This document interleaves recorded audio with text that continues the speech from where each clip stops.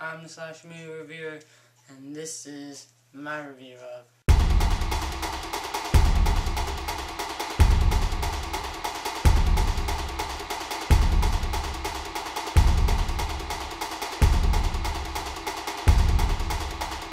cavemen out there who haven't heard of. There's a little horror film directed by John Carpenter called Halloween, and with the swoon of remakes out there, in 2009, Rob Zombie felt that he needed to remake it. Now, I'm not really a big fan of remakes, but I am a fan of Rob Zombie because I did enjoy House of a Thousand Corpses and Devil's Rejects. I thought they were very gritty and raw films. Some remakes are better left untouched because the only thing I got out of this while watching the remake, The Halloween, was how such of a perv I am for sitting through this film. I mean, I am one giant perv. The fact that I sat through this whole film and watched naked women get killed by a guy wearing a mask. This movie, I want to say, is one of the worst films I have ever seen in my entire life. Because I'm a huge fan of John Carpenter's version. Matter of fact, that is a very beloved film and it's a film that is brought up in this household quite a lot. I will say Rob Zombie does make this film his own, and I gotta give him props for that.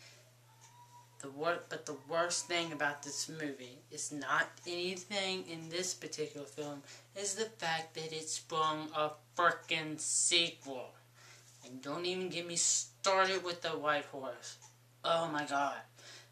Honestly, you just don't screw up this film. This film ain't even scary, by the way. This film is not scary. I sat through the whole time and I'm just thinking, there's only maybe 1 or 2 movies that come out a year where I'm like, I want my money back.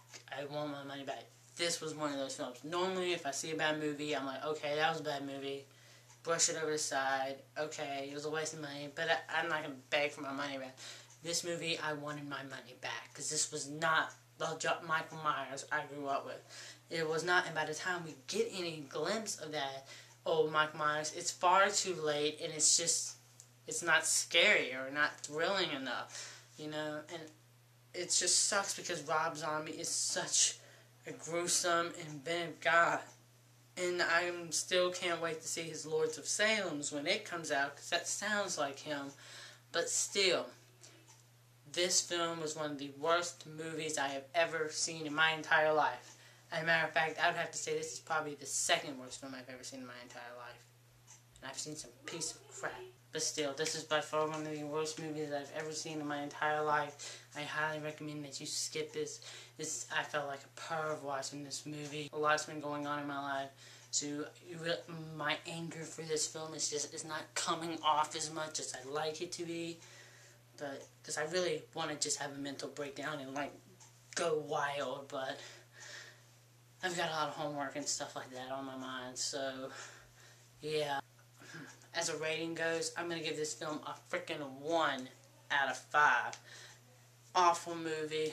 Don't tell yourself that this is a good movie, because it's not a good movie. This movie is not good. I'm the Slasher Movie Reviewer, and you've just been slashed.